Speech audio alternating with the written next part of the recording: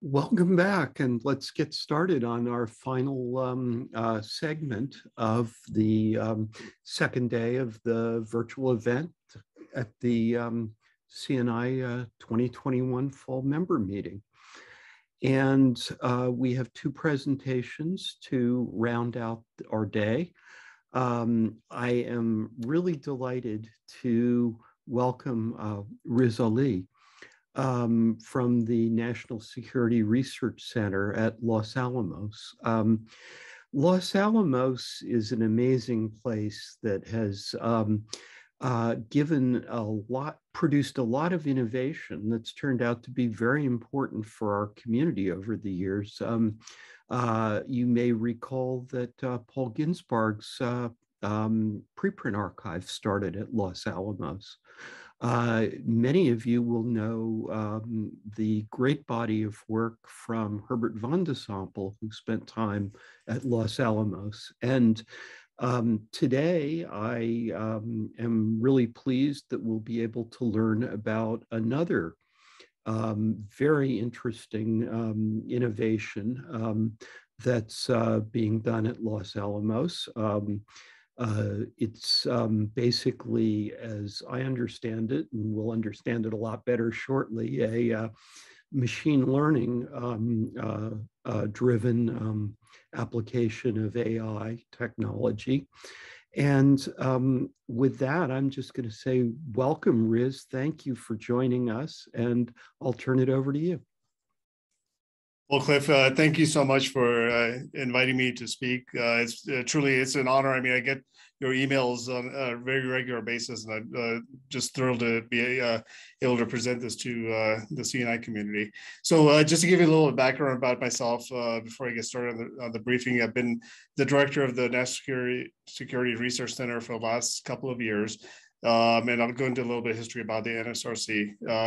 My background really is in IT and cybersecurity, so the AI work that we did over here is right within my expertise. I learn on a daily basis about the archiving and library work that my staff is doing over here, but it's just been a truly wonderful experience trying to introduce these innovative technologies over here at Los Alamos. So a little bit about us. The NSRC is the Los Alamos classified library.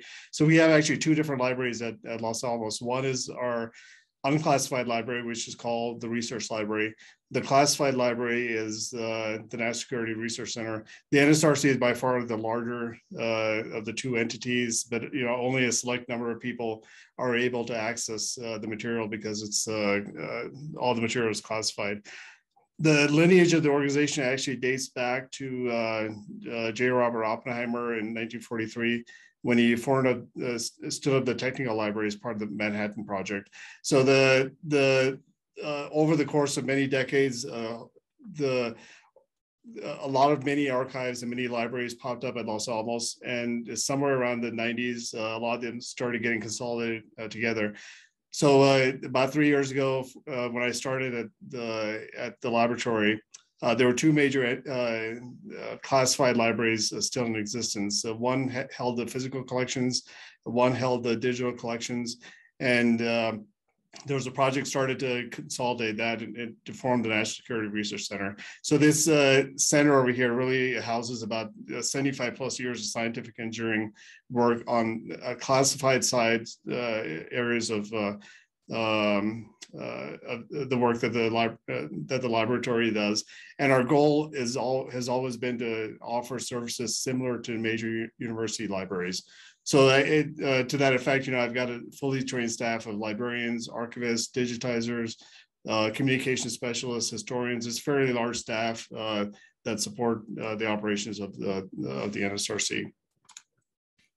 So this give you a little bit of a sampling of the type of material that we have within our collections, everything from physics to nuclear testing, material sciences, environmental science, lab history, even topic that most people don't even know about. The U.S. experimented with nuclear propulsion, so we hold the archives for that.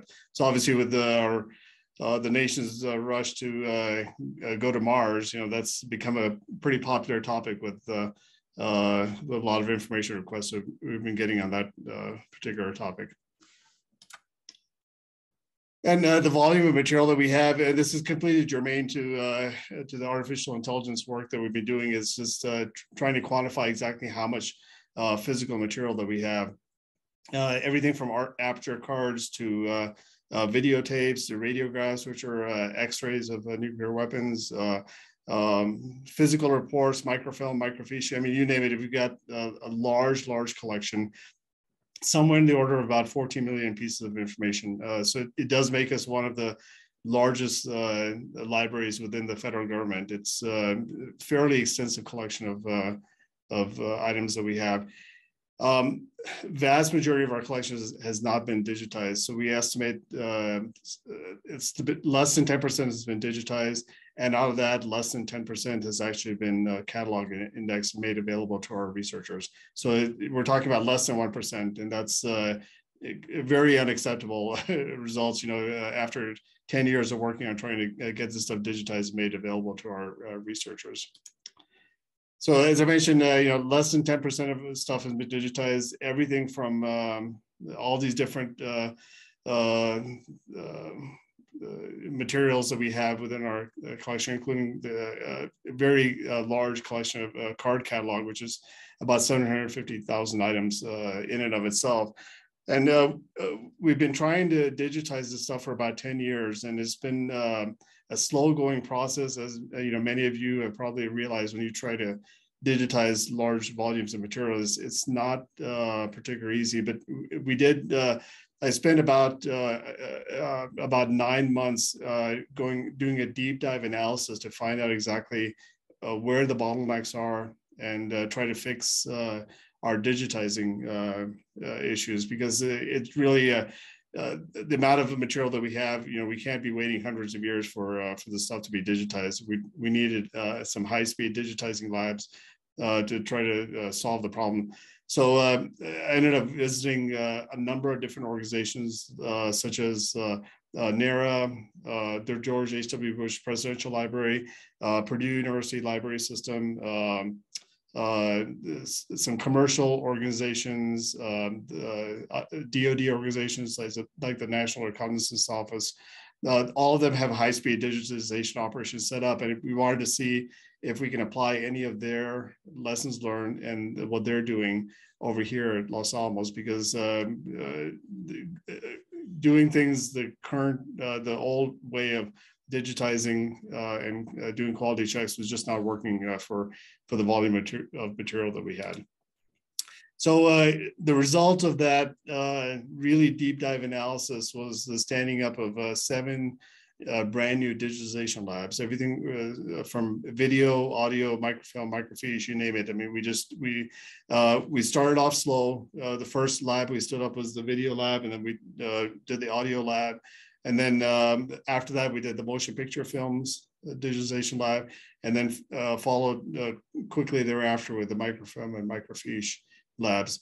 So obviously, standing up new labs was very expensive. I had to build a business case to get the stuff up and operational. And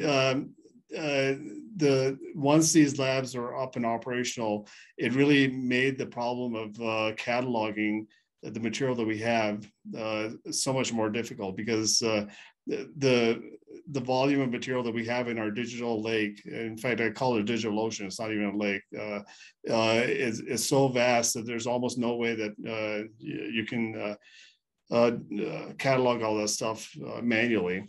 And we have 2 additional labs that were planned for 2022. One is going to be a small scale paper digitization lab. I just don't have physical space to set up a large scale lab right now. But we are planning a small scale paper digitization lab. And then I also want to set up an indexing lab to help with some of the indexing projects that we have going on. So, the reason for our going down the path of trying to introduce artificial intelligence, machine learning into the library process over here, is that our the rate of cataloging the information, the digitized information that we have, is very slow. And anybody who's actually done cataloging work themselves know that there's almost no way that you can speed it up in a manual process. So we have a variety of different digital collections. You know, they have all sorts of different metadata and indices, and some of them are just non-existent. You know, we inherited these collections from old archives and old libraries, and some of the archivists and librarians are very meticulous about putting indices and metadata together, and some of them weren't. So it's just a large and difficult to use collection of indices and metadata. The cataloging rate, again, I sat down for several weeks to try to figure out exactly what was going on with the cataloging rate and why we were the process was so slow. The manual process for our material takes about 10 to 30 minutes per document. It's completely dependent on how complex the document is. If it's just a one-sheeter, or if it's you know, 150 sheets, because the cataloger has to extract the appropriate indexing information and metadata in order to put it into our digital repository. So the analysis I did, and this is just, you know, the 2.4 million is just one of our digitized collections. It's not, doesn't encompass all of them. We had about 1.5 full-time equivalent staff working on it. At the rate that they were going, it was going to take us over 400 years to digitize. So then it kind of got me back into the same realm that we were in when we analyzed our digitizing rates. Our microfilm collection would have taken us about 100 years. Microfiche collection would have taken us about 100 years to digitize. Microfilm would have taken us about 2,000 years. The cataloging was, would have taken us 400 years. And with all this stuff going on with the high-speed digitization labs, that quantity of digitized collection is dramatically increasing on a daily basis. And there's no way that we can ever find enough people to catalog all this information and bring the material to our researchers who need to use it on a daily basis. So we kind of set out trying to find out exactly what is available in the market space.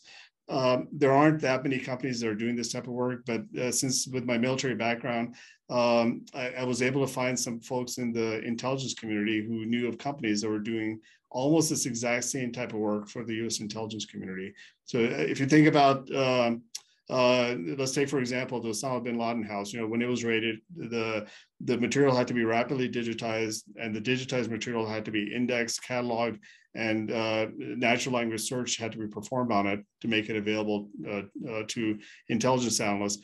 Obviously, Los Alamos is not in the business of raiding terrorist houses, but we do have similar requirements in terms of being able to rapidly digitize, catalog, index, perform OCR, and make stuff available to researchers. So we kind of use that philosophy, and we did find several companies that did this type of work.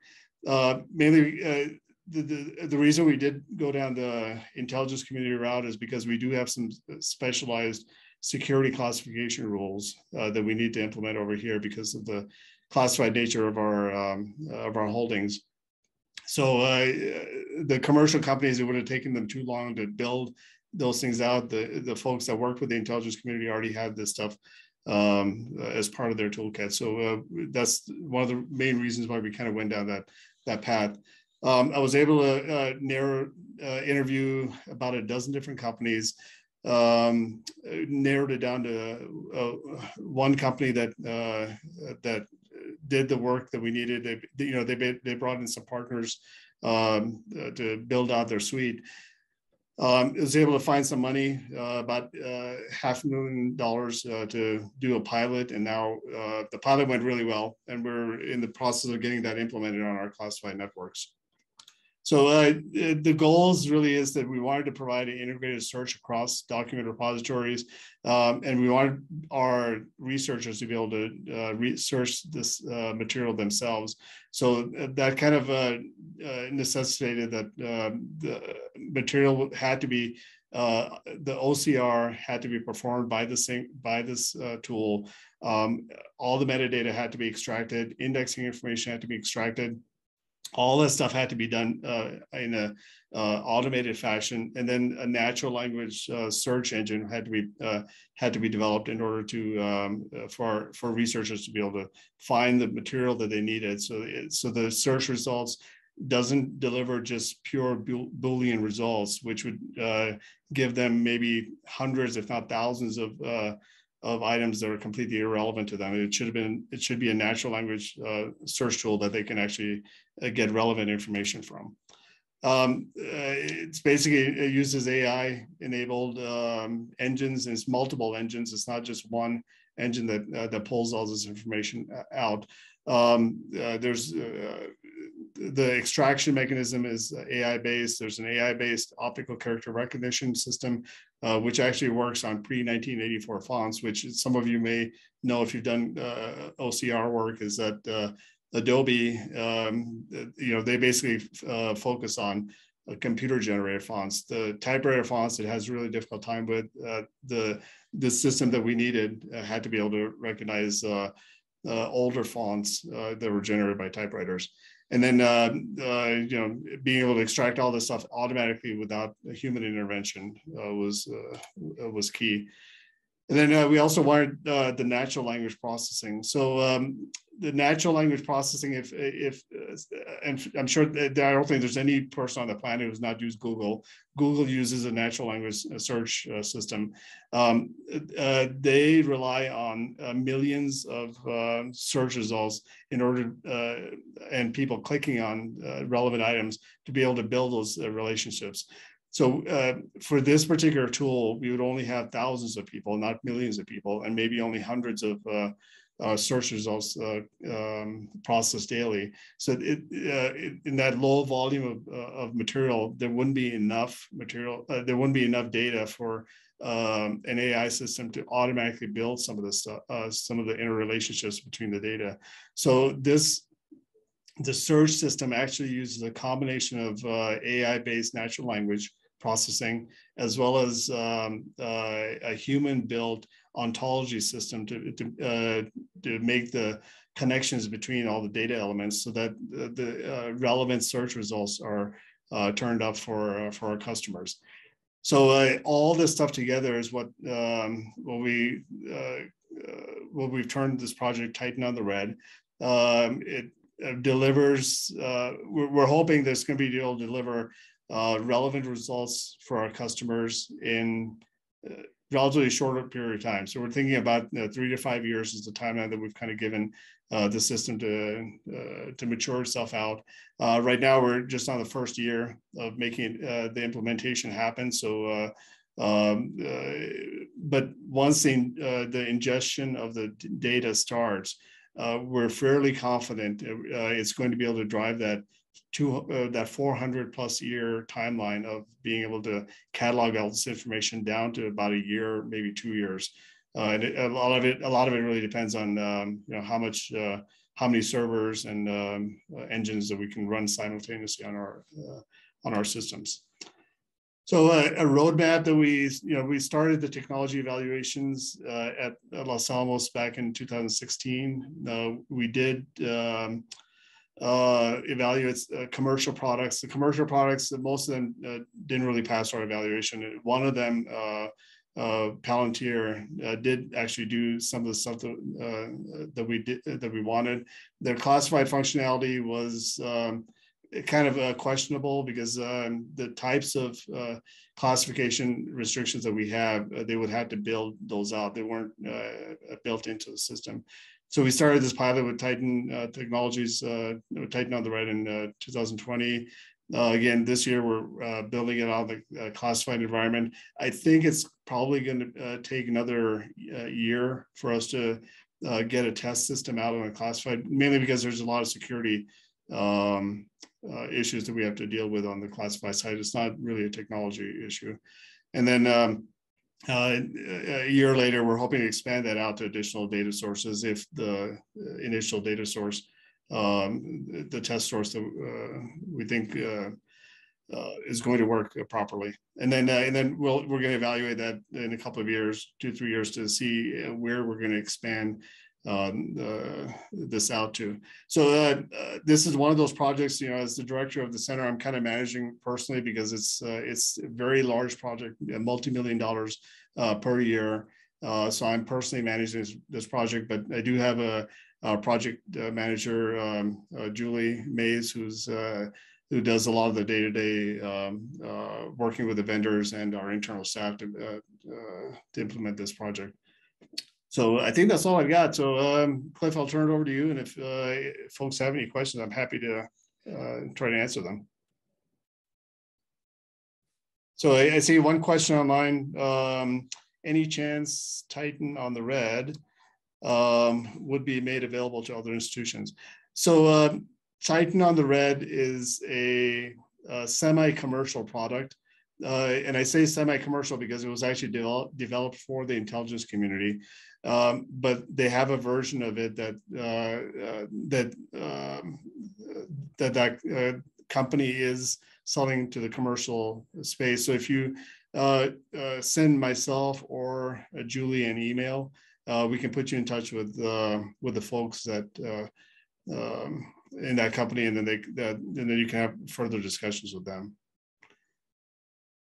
Okay, and then we got another question from Alex. I'd like to know what human-based ontologies you're using. It sounds quite like what we're doing with the hierarchical clustering of scientific research problems that we've extracted, although our timeline is by Christmas. Okay, the human ontologies that we're doing is, okay, so we're taking some commercial ontologies and we're taking some open source ontologies, and these ontologies are basically related to science, engineering, and then the human generated ontologies that we're using are being built in-house.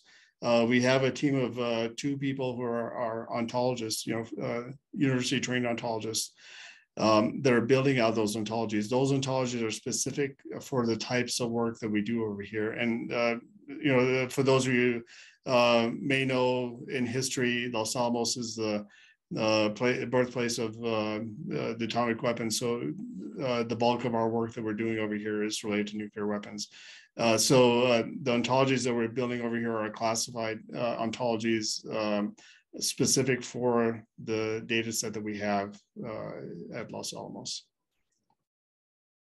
Okay, so we got another one saying, can you say a bit more about ontology that powers the search, also search by concept or by full text search combinations? So the ontology, I think we've already talked a little bit about that. It's a combination of scientific and engineering ontologies that are commercially available and through open source sources, and then our internal man-made ontologies that our internal staff is working on. The search is actually a fairly robust search. It's actually more in depth than what you get with Google. So you can do the full text search by you know, typing in stuff into the search engine, but then it also presents you with additional capabilities where it'll graphically show you relationships between the search terms. So it'll say, okay, if you're searching for, let's just say Oppenheimer, here's all the stuff about Oppenheimer, and graphically it'll say, well, Oppenheimer is also connected to this guy whose name is also Oppenheimer, who happens to be his brother, or it also happens to be connected to UC Berkeley, because you teach stuff at UC Berkeley. So here's some additional stuff that you may want to check out with UC Berkeley. So it's actually a fairly robust system that this team is going to be rolling out. Okay, so the next question is, I think you mentioned Palantir. Have you tried their interface with library metadata production folks? Anything you can share?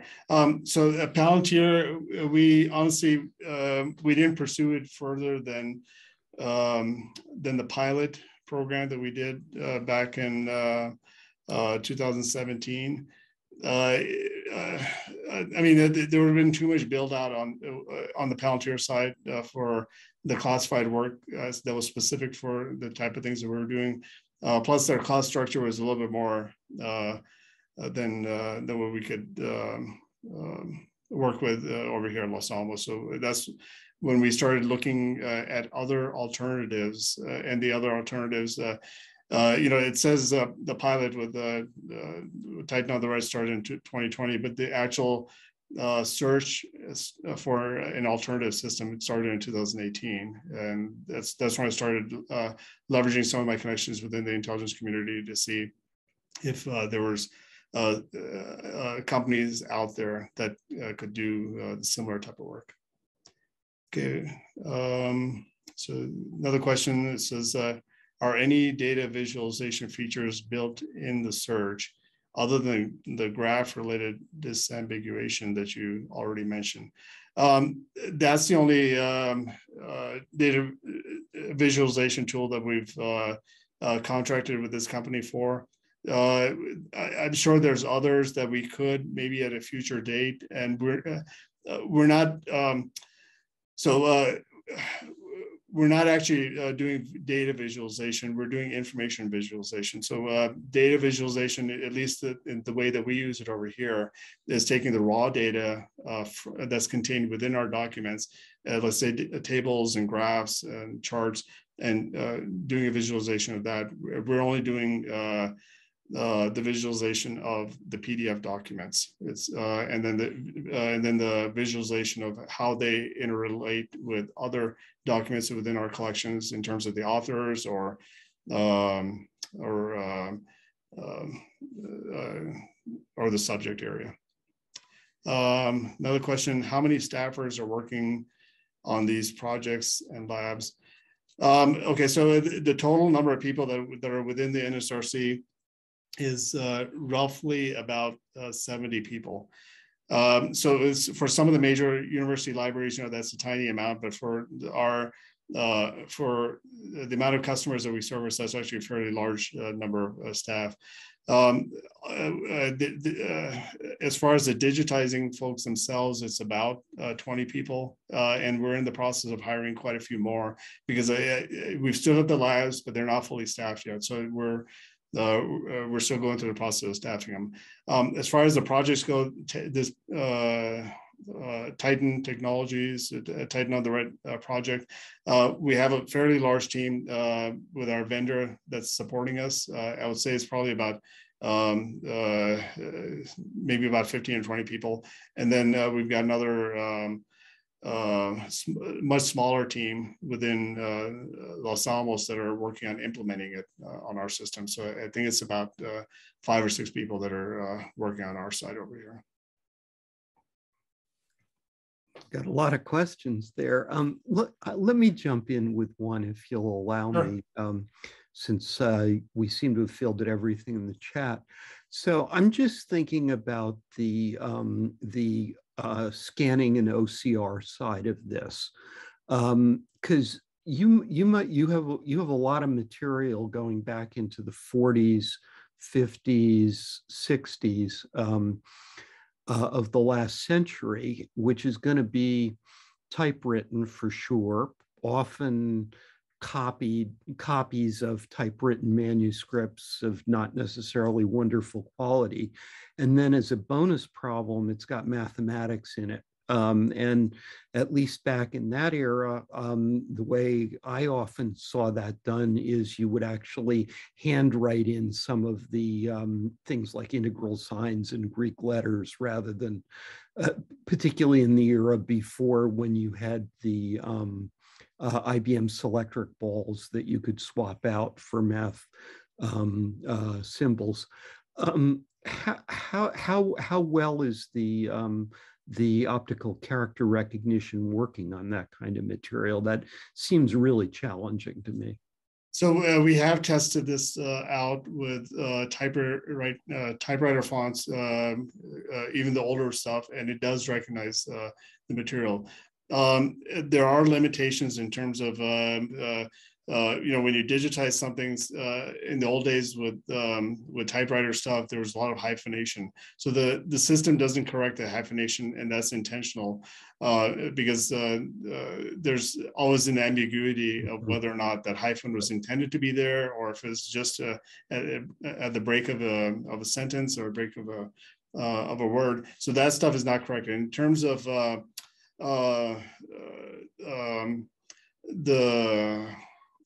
the formulas and everything, there's actually some massive research going on at different universities to try to detect the computer generated formulas as well as handwritten formulas. That work is still ongoing. Our system is not going to be able to solve that problem, at least in the first revision. As far as the handwriting stuff goes, we have quite a bit of stuff within our collection that has handwriting stuff.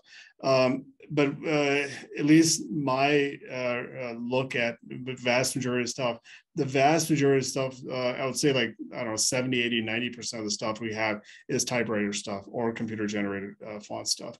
There are documents with handwritten stuff on the margins. There are notebooks that have handwritten stuff. But that material is really in the minority. The majority of stuff is the typewriter stuff. This system will be able to detect handwriting fonts, handwritten stuff at probably version 2 or version 3, because that is part of our game plan to implement. But it's just not. I want to concentrate on the bulk of the material first before we start going some of the necessary. But there are.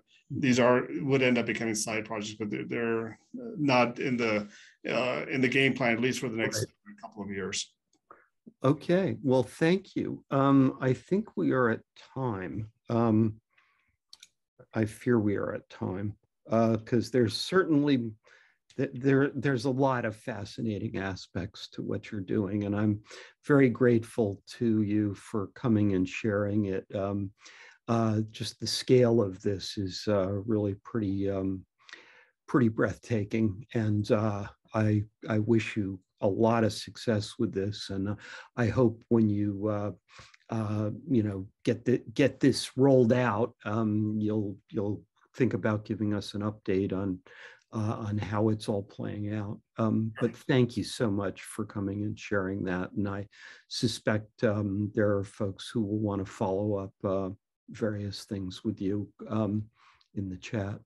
Sure. I'm available via email or via chat. And again, Cliff, thank you for inviting me. Really appreciate it. Thanks for coming. And we're now going to just take a brief pause while we set up for the final project briefing for today.